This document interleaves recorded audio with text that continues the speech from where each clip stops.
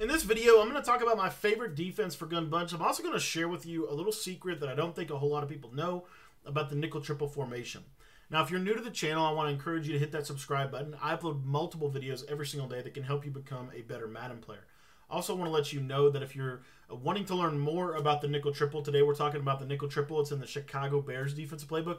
If you want to learn more about this defense, I have a massive ebook on it in my Patreon membership, and we're actually updating it this week for you guys as well with some new concepts. So if you want to learn all of that, you're not only going to get access to the nickel triple ebook, but by joining the Patreon, you get access to all 14 of the offensive and defensive guides that I've released so far this season, as well as any guides that I release while your subscription is active. So basically, as long as you're a member of the Patreon, you get everything, all my tips, all my breakdowns, everything. All of my ebooks. So if you want to get access to that, there's a link in the description below where you can get that. And again, it's just $10 a month, and you can cancel whenever you would like to. Now, what I wanted to talk about today is a kind of a continuation of a concept that I talked about a couple of weeks ago here on the channel. And that is how you can basically get a glitchy two-man pass rush. And the way that you do it is basically this. So I'm just going to come out of nickel 3-5 wheel to give an illustration, and then we're going to talk about why. So what I want to show you is, let's say, for example, that I decide that I'm going to drop both of these guys in zones. I want you, and I'm just going to snap the ball, and what you're going to notice here is it's going to take a long time for them to shed. It's probably going to take at least 7 to 10, maybe 12 seconds, and gives me plenty of time for routes to bounce, basically fluke to happen. And it doesn't really put the quarterback on a timer. One of the things that is really valuable about blitzing is not just the fact that you oftentimes can get pressure, but the fact that you can put the quarterback on a timer. They don't have all time. Their routes that are deeper down the field, they don't have time to get open because you're pressure. Well, I'm going to show you in this video that we can actually do that from the nickel triple pretty consistently with a special trick. Now, I'm going to come back out and I want to show you this other concept. This is the concept I talked about on the channel. And it's basically, all we're going to do is we're going to blitz our user, and then we're going to drop one of our defensive tackles into a spy, drop the other one into a bluff blitz. And because of the bluff blitz, the game actually thinks that there's 4-man rushing the passer, even though there's only technically 2. And what you're going to see is we're going to get a lot faster sheds. Our abilities are going to get to the quarterback way better. And as you can see, we're able to get some pressure. Okay?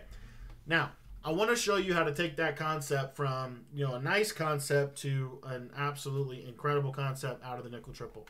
The nickel triple has, in my opinion, the best stock alignment in the game. One of the things that is so good about this formation is how it aligns formation to formation, how it can adapt. I love that about this formation. So you can actually do this out of several different cover. You can do it out of any play, really. I'm going to show it out of a couple different defenses that I want to talk about. Mainly these two here, cover 3, cover 6, and then the cover 1 LB blitz. Okay, and we're just going to come out in the cover 6 now. For the purpose of the video, Chandler Jones does have edge threat, so I'm actually going to go ahead and just put somebody else out there. I'm going to put this golden guy out there.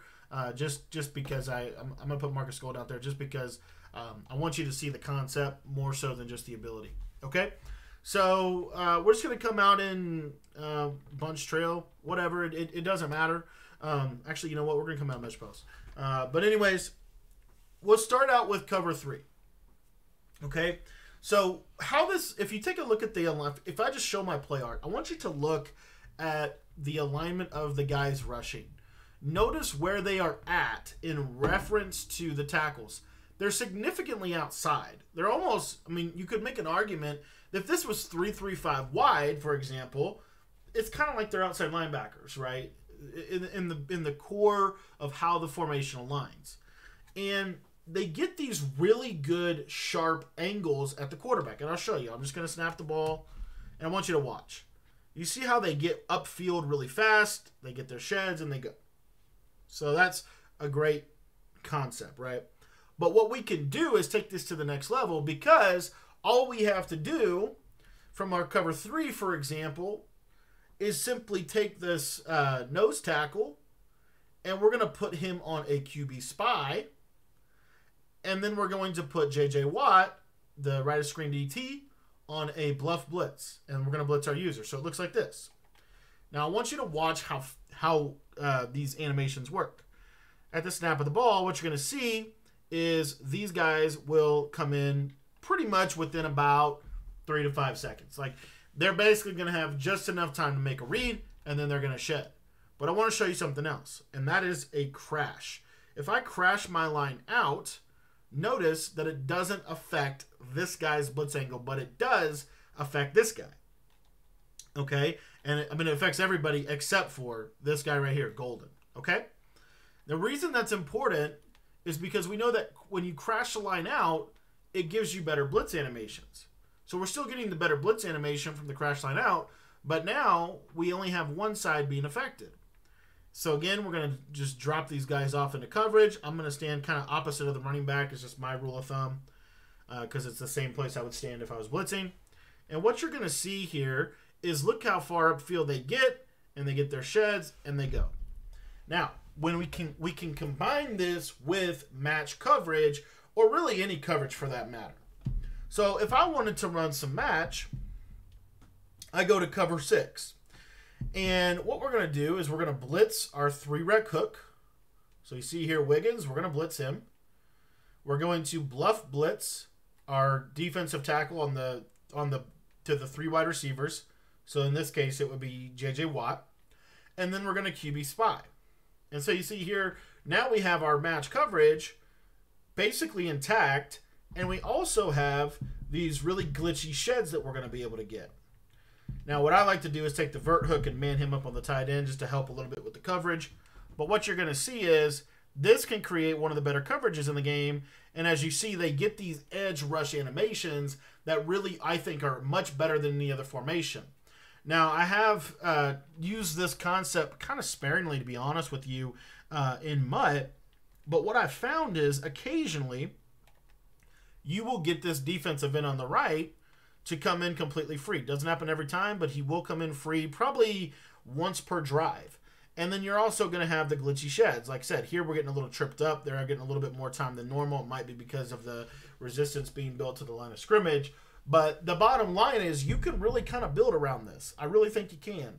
And you still have all of the really incredible blitzes in this formation, right? You still have every single thing that we can do from a blitzing perspective, but you mix in this coverage, and I'm telling you right now, you're going to have one of the best coverages. You're going to have one of the best defenses in this game, especially pass defenses, because the reality is you're going to put them on a timer. They're going to have probably 3 to 5 seconds to throw. Obviously, my guys are probably, like I said, a little bit of resistance problems right now, but the reality is you're going to get some sheds, and then once they start trying to throw things like once they start trying to force things because they think that they have to, maybe they're scared of your pressure or whatever, and they try to force something like a corner route or some of the more popular concepts, this cover 6 really shuts down a lot of the things that people like to do. Now, not only does it do that, but I said this formation has the best alignment of any formation in the game. What if they flip their bunch? Well, all we have to do as a defense, notice that when we flip our play, it's really not that big of a difference, right? It just they change really quick, and then you still get these same animations, and you're able to kind of go and set your play up, and now you're in your coverage. And as you can see, these sheds and these guys will just go to work, and you're gonna. And these are like terrible pass rushers, by the way. These aren't overloaded. These are like Isaiah Simmons is not a great pass rusher in regs. Marcus Golden's a 78 overall. You put good players in there. I have Micah Parsons, DeMarcus Ware. The faster the speed, the faster the acceleration, the better the pass rush. Combine that together, you're going to get some crazy sheds with this defense. So I just wanted to put this out there for those of you that want to try it out. If you want to learn more about the nickel triple, join the Patreon. I can't stress enough how important the Patreon is because it gives me the platform to talk about things that I can't publicly talk about on YouTube just because of the types of concepts they are and just because of how game-breaking they really are. So if you want to learn a little bit more about this incredible defense, I'd encourage you to get the Patreon. All of our ebooks are in there. You're not just going to get the triple, you're going to get everything. We've got some incredible concepts in that ebook defensively. I think you're going to start playing some pretty good defense if you check out that Patreon.